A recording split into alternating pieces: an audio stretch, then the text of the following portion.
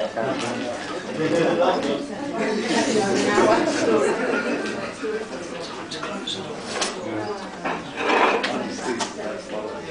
we are, no escape. You're mine now. Well,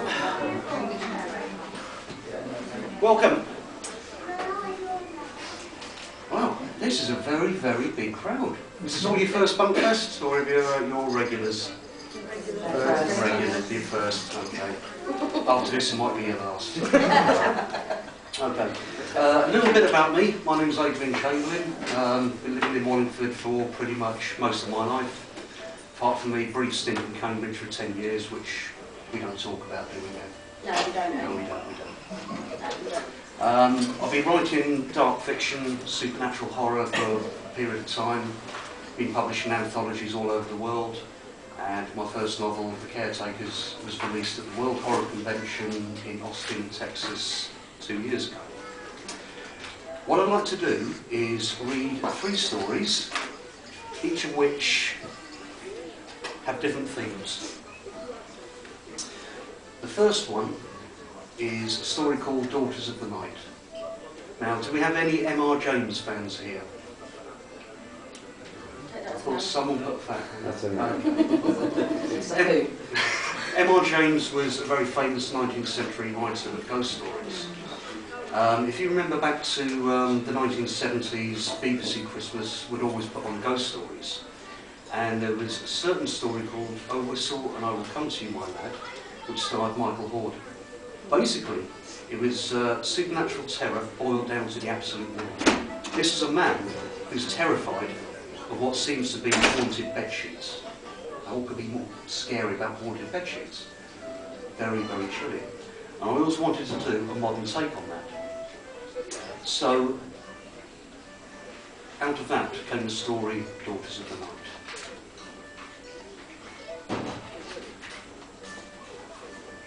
Fearful is night to the guilty.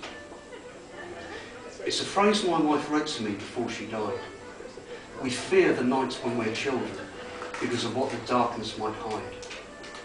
But as adults, we fear it because of what it can't hide. Believe me, guilt has a physical presence, and trying to wash it away with blood doesn't work.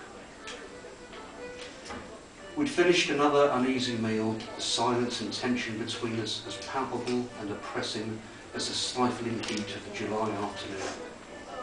Having a barbecue on an August bank holiday, eating outside to enjoy the weather with a nice bottle of chilled white wine, just like normal loving couples. I guess that's why it's so hard. We were both aware of how normal it was, and we just couldn't do it. The house was a 2-bedroom affair, a starter home really, but perfectly suitable for our needs. We were never going to have children. It had a beautiful garden, south-facing, a perfect sun trap. The previous owners had really looked after it. Well-tended borders overflowed with rose bushes and honeysuckle, and the thick lawn sloped gently down to the river that never overflowed, even during the spring flooding. The rotary clothes dryer was the only blot on this otherwise perfect miniature landscape. But the machine was beginning to rust and leaned awkwardly to one side in the post hole. In this light, the bedsheets hanging out to dry were just that, bedsheets. Neatly pegged, evenly separated, water dripping soundlessly onto the neatly mown grass. But at night, they were something else. Sophie didn't know what I'd seen the night before we agreed to put the old house up for sale, and we still hadn't become close enough for me to tell her about it. What I did to stop them coming back. The house should have been a break from the past, a new beginning. But the change of location did nothing but reinforce the distance between us.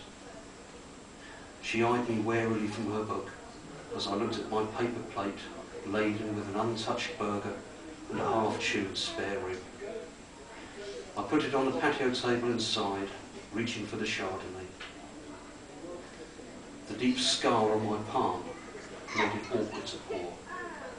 Or perhaps it was a stiffness of slowly healing tenderness. I had cut too deeply last time. Sophie had made even less of an effort with her food than I had. The marinated tuna steak was untouched. I couldn't remember the last time either of us had eaten a full meal, and the results were showing. She was losing even more weight than I was. Her breasts, full and firm ones, barely showed under her vest top. Her once meaty arms and thighs were pale and withered, the sun unable to tan. There was no light conversation, no laughter, the enjoyment of the weather, or the company. She had turned her chair to face the setting sun, lowered her sun hat, and concentrated on her book. I couldn't see if she was really reading the words through the large sunglasses she wore.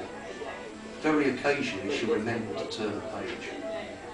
Pretense, like everything else in our lives. I drained my glass and refilled it. The wine was warm and sour now, but I knocked it back anyway. What's the book like? Sophie flipped the book to show me the cover. I frowned. Matthew Lewis, The Monk. Well, it's not your usual choice of reading matter, Soph. Library ran out of Tom Clancy and Lee Child, did it? I hadn't meant to sound sarcastic. When she used to lecture in literature at the college, she'd always read some light thriller action on weekends for light relief. And yet, this was the first time I'd seen her pick up a book in the last 9 months. Anyway, that just shows how much time, how much attention we've been paying to each other. Mrs. Kritikos lent it to me, Sophie said. She told me I'd find a few passages interesting. She shook her head.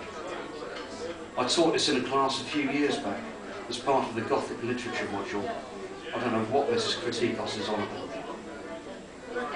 The reminder of her previous career drew a lump to my throat, and a tightening of the jaw. More resentment. Not just because she had deemed me responsible, but because I'd managed to hold on to my career. That's why she hated me. That I could be so cold and clinical about it, and not even be reminded of what I'd done each time I went into surgery. The silence was long. I watched the wasp fly away from Sophie's plate, saw it head over the low dividing wall for Mrs. Kritikos' garden.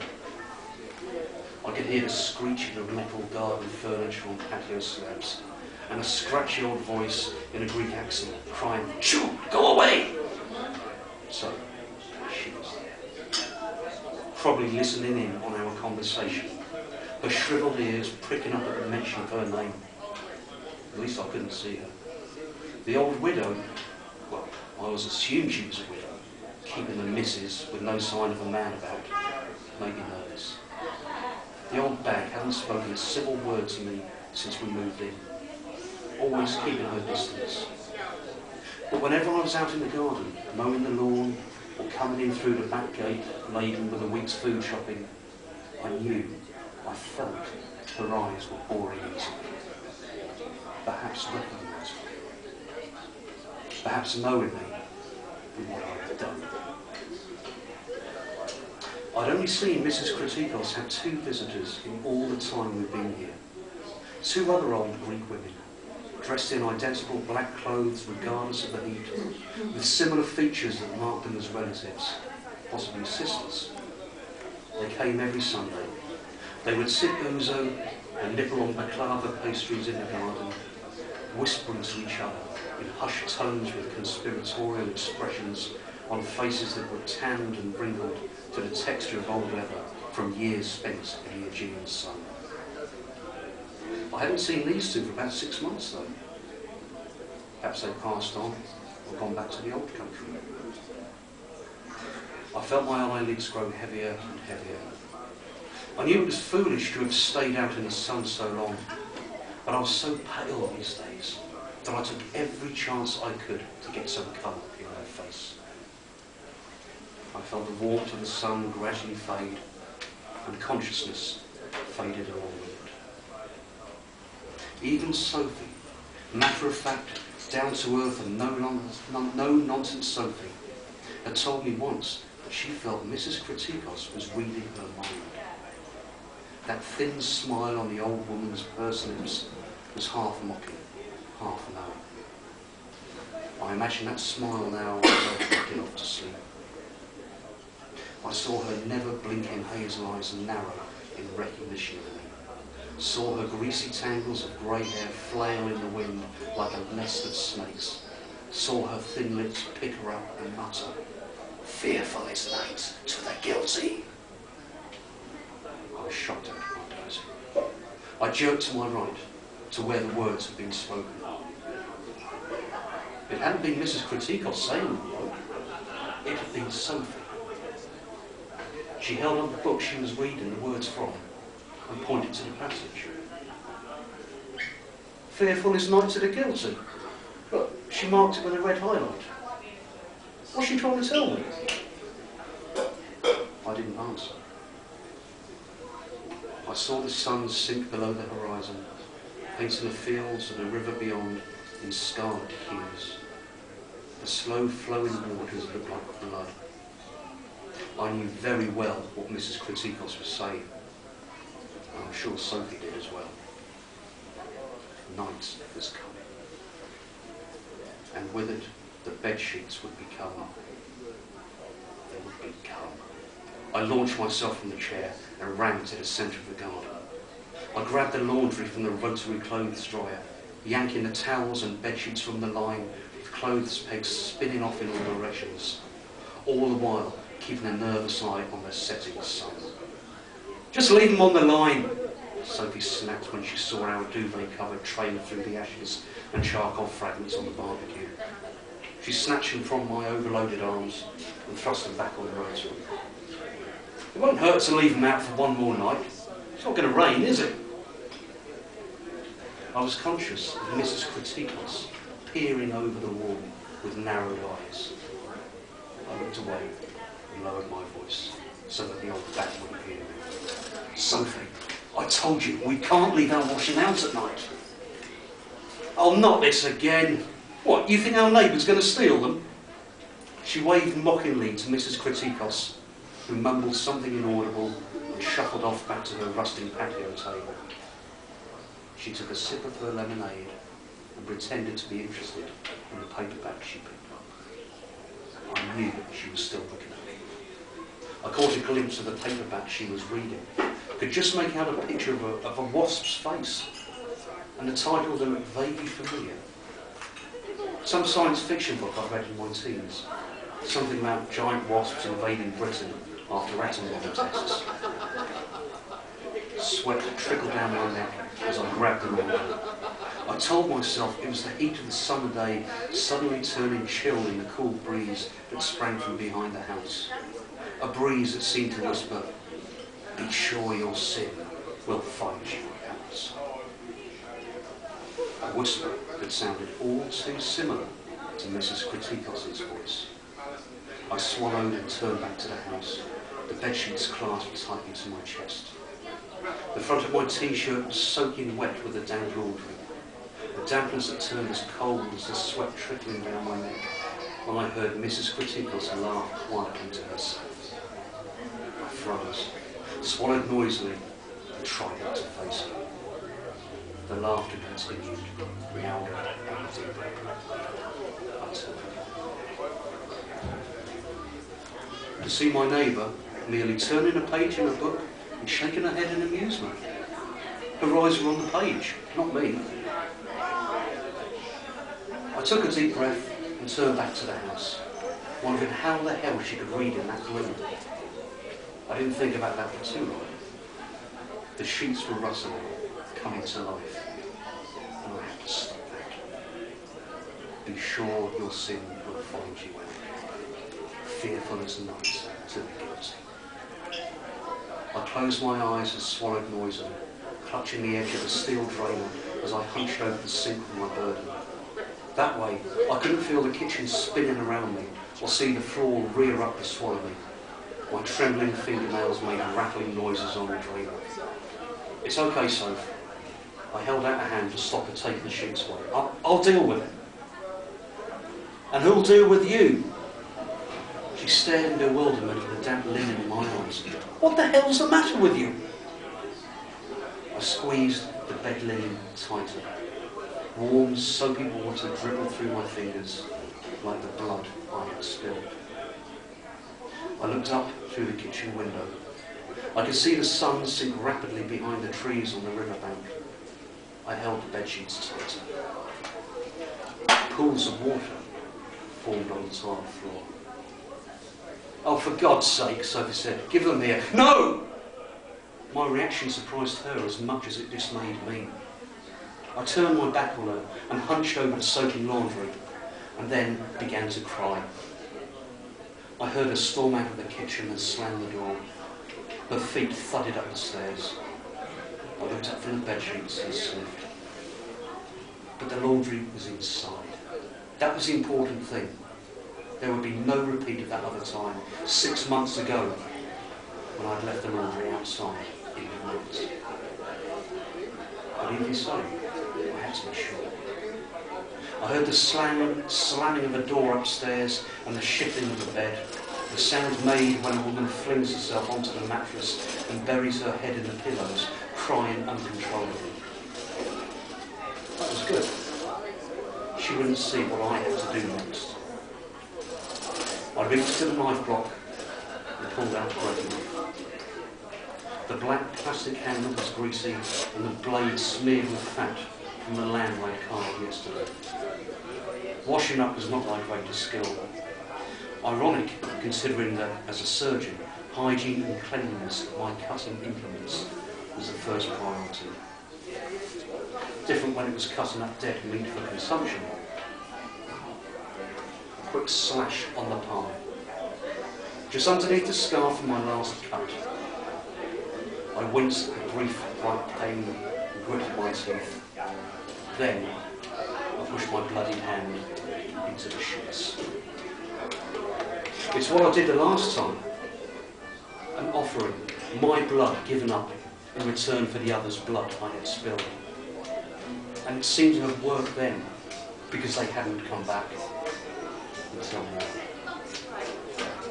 The blood soaked the sheets effortlessly, spreading out into dark brown patches that lightened, faded, and then vanished. I squeezed some more of the precious fluid onto the sheets, hoping this would be enough. Time would tell. And then I'd have to explain away another scar on my hand to Sophie. The lie would be even less convincing this time. I slept on the sofa that night. Not just because Sophie wouldn't let me in the bedroom, but I had to stay downstairs. I had to make sure the laundry stayed where it was, on the drainer, in the kitchen. Because if it went outside... Before I drifted off to sleep, images of Mrs. Kritikos seeped into my mind. The old Greek widow doing her laundry of all things. But not in a modern way of shoving everything in a washing machine. Instead, she was washing what looked like bed sheets in a large copper basin, up to her tiny walnut-like elbows in steaming hot soapy water that was slowly turning into a pale pink foam. Her claw-like hands moved slowly up and down, scrubbing the linen on an old wooden washboard.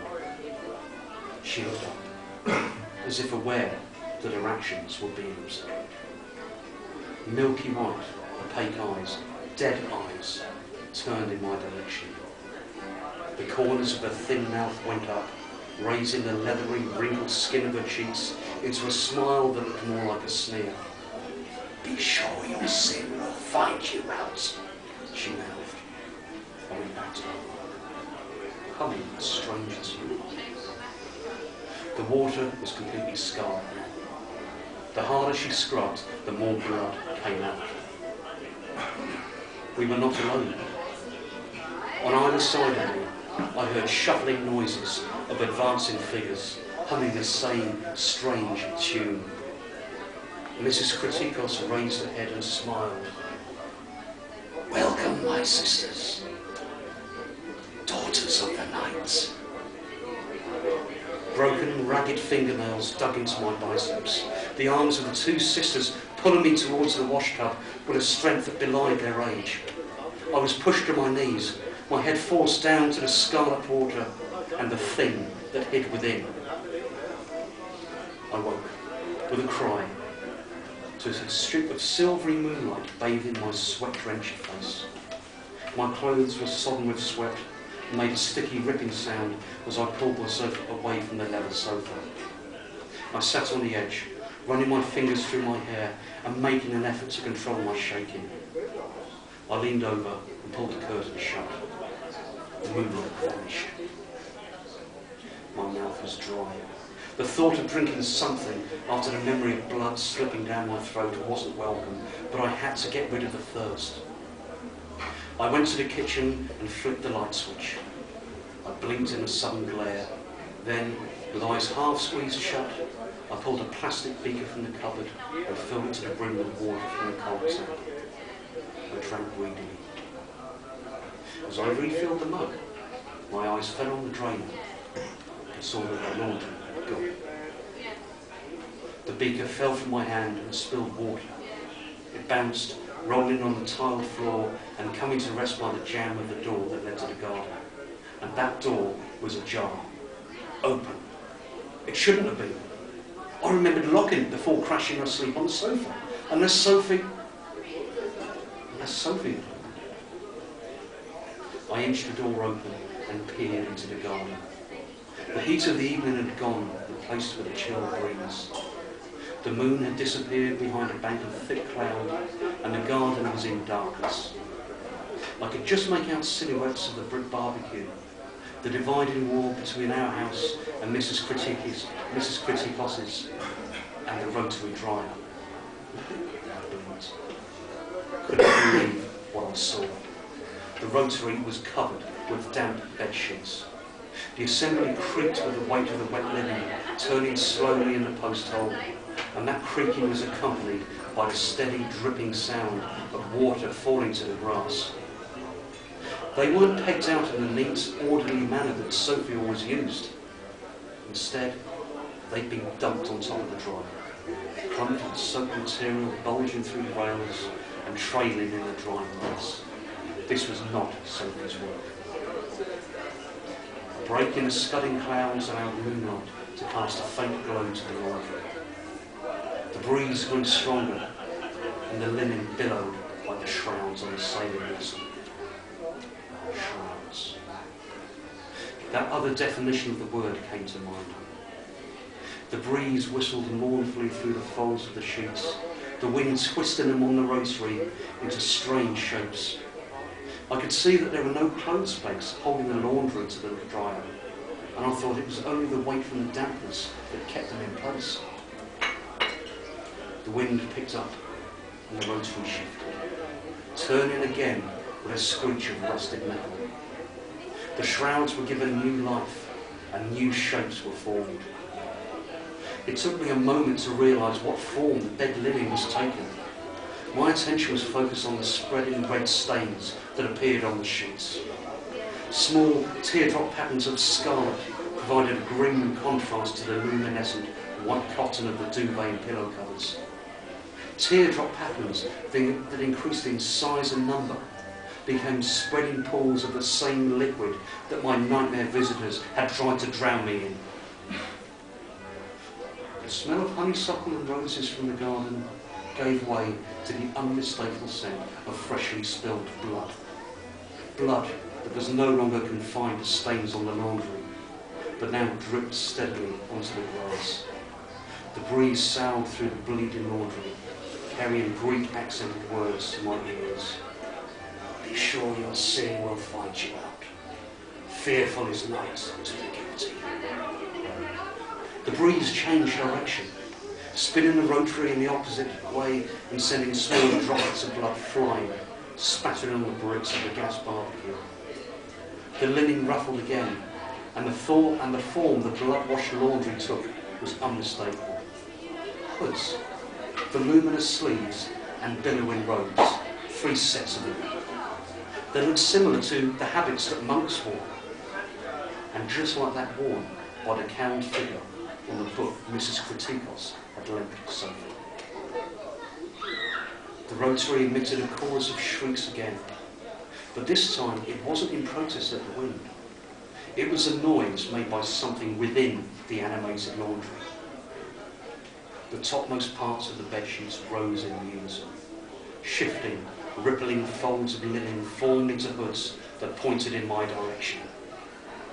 The moon was masked by another bank of thick cloud, but the luminescent quality of the sheets remained, making the darkness at the centre of the hoods even blacker. A darkness that saw me. A darkness that imparted a terrible life force to the material that surrounded it. The rotary drive screeched once more before crashing to the ground. The 3 sets of shrouds stayed upright, freed from their prison. Free to move. Armless sleeves raised and pointed invisible fingers at me. The wind was stronger, whipping the sheets against the things within and outlining their invisible bodies. Bodies that had a vaguely female form. They might have been beautiful once, but the breasts outlined were shriveled and sagging, the arms skeletal, the female curves, hollowed scoops in wasted flesh. The blood had stopped flowing. It was now nothing but dry, copper-coloured stains on the sheets, sheets that still glowed from the moonlight. Moonlight that no longer shone. The rest of the garden was in blackness. I could no longer see the fence posts, the gates or the brick barbecue, just an all-enveloping curtain of blackness pierced by the illumination from the horrific figures in its centre. I turned quickly, my breath catching in my dry throat, heading for the other source of illumination.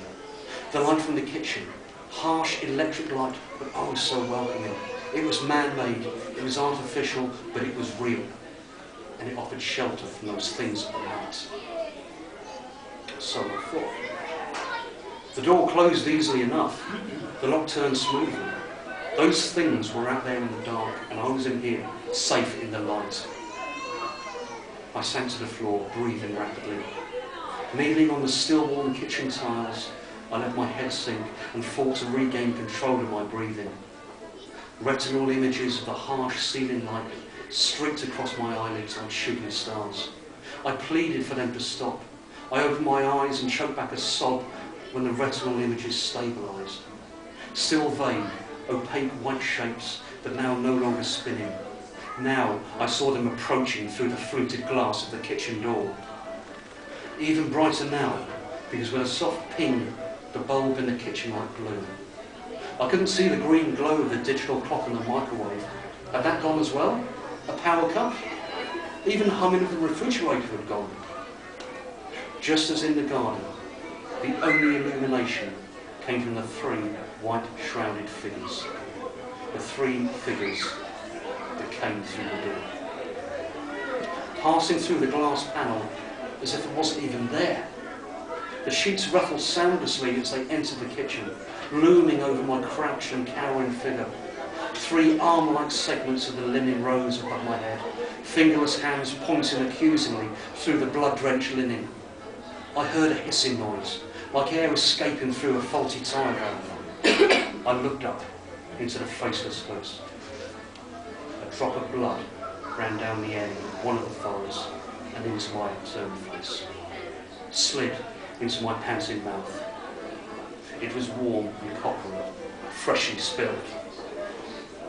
That taste triggered a reaction in me. I stood up and screamed, tearing through the nearest of the bedsheets, trying to get to the hallway. As I did so, I had a sensation of immense coldness passing right through me. A slimy wall of freezing, damp fog that took my breath away. I gagged on the stench of putrefied flesh and rotting offal, and heard the humming of feasting blowflies, the stench of death and the grave. A moment that lasted an eternity. A moment that was illuminated by a faint grey light that barely showed the mouldering bones and empty eye sockets that wept blood incessantly, dribbling down the fleshless cheekbones and around the lipless cavity of a mouth. The humming gave way to that hissing sound. Scores of leaking air valves, and now I knew what caused that sound. The sheets parted like curtains rotted with damp and mildew. I felt sharp claws clutch at my t-shirt, and a louder hissing from the nest of snakes that crowned the thing within the bedsheets. A reptilian chorus of anger and hatred as I made my escape. Be sure your sin will find you out. Fearful is night to the guilty. I staggered up the stairs, my shoulders bleeding from the scratches made by the thing's invisible, skeletal fingertips, crying uncontrollably. My mouth was filled with the taste of blood, and I shook violently, not just with terror, but with that bone-seeping cold that had barred my path. A cold I knew would never leave me. Nothing would leave me. That's why I knew it was pointless to escape. Instead of heading out of the house and away from the daughters of the night, I had to go and face my crime. The bedroom light was on, even though no other lights in the house were working. They wanted me to see my sin fully, untouched by darkness. I heard them pause on the bottom of the stairs. The bedsheets fluttered on the newel post, ready to move upwards. Sophie was naked, motionless on the double bed. The mattress was bare, the bed sheets, the bed linen Sophie put on this morning had gone. But I don't remember taking them off. The knife protruded at a downward angle in between her breasts. I crowed out, realising now that she had felt the guilt just as much as I.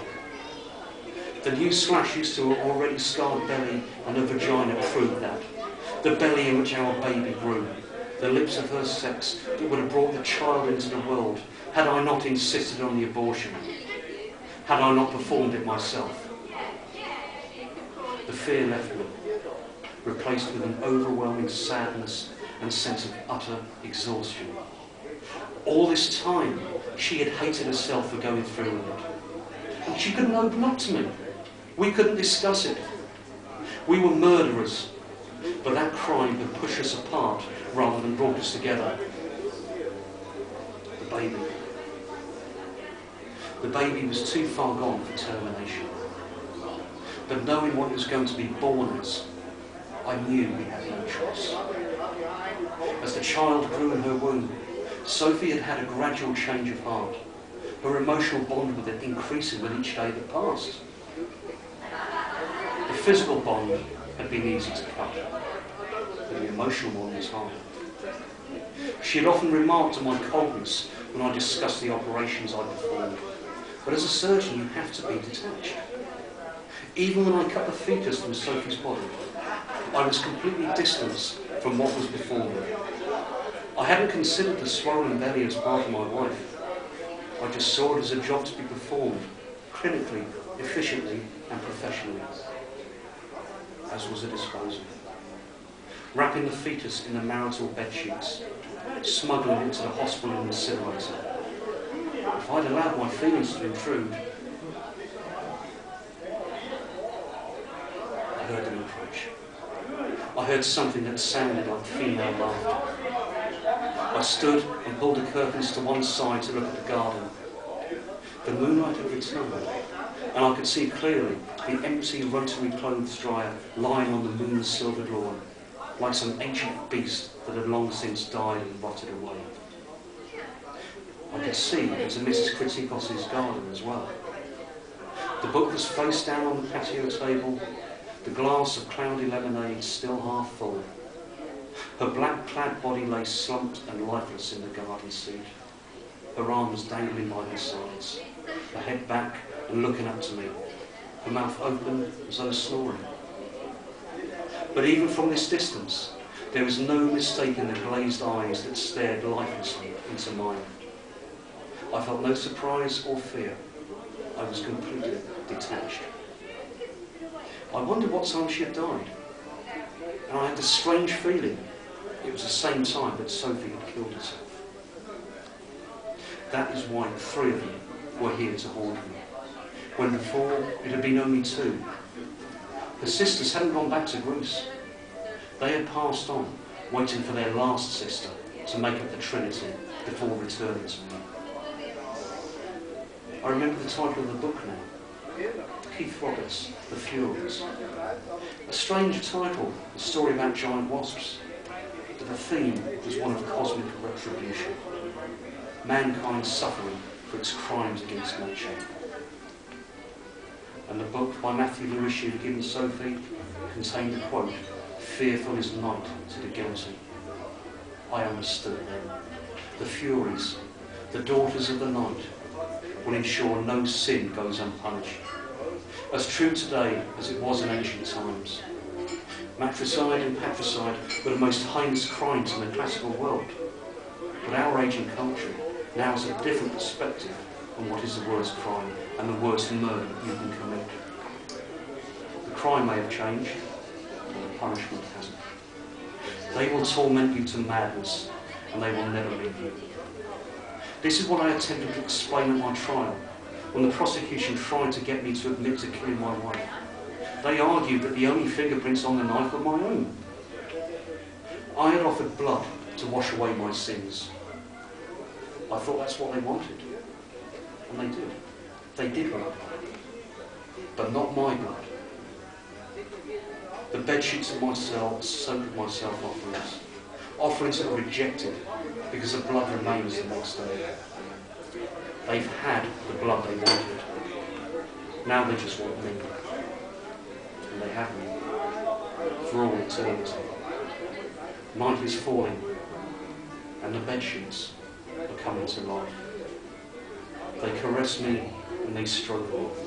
They suffocate me in that freezing cold miasma of death, making me aware that this is only a foretaste of what will come when I finally kill myself. Night is eternal. That is why we, the guilty, feel it so much.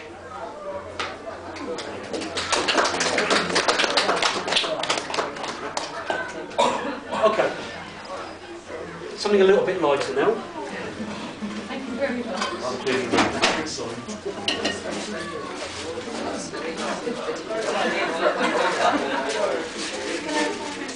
We can. Everyone happy to take a little break? Yeah, just get well. I need a wee. Where is the diary, isn't it? We will resume with Come on. No, not Foxlight. Got time for a fag game, is On it? the exploding box. Demon Seed. Yeah. Stay tuned. Yeah, that one. The one Steve likes.